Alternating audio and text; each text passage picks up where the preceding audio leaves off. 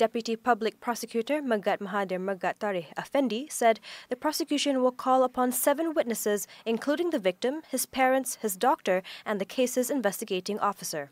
According to the charge sheet, the 23-year-old accused, Muhammad Adib Abdul Halim, or also known as Ustaz Adib, was accused of hurting the Standard 5 student at a religious school in Bandar Sri Putra, Hulu Langat on August 16th. He was first brought to the court on August 28th and was charged under Section 323 of the Penal Code, which carries a maximum prison term of 1 year or a fine of up to 2,000 ringgit or both if convicted.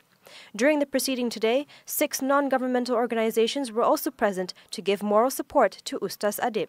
This is the second case involving teachers being charged in court after Cikgu Azizan's case in Seremban, where he was discharged not amounting to an acquittal on December 19th.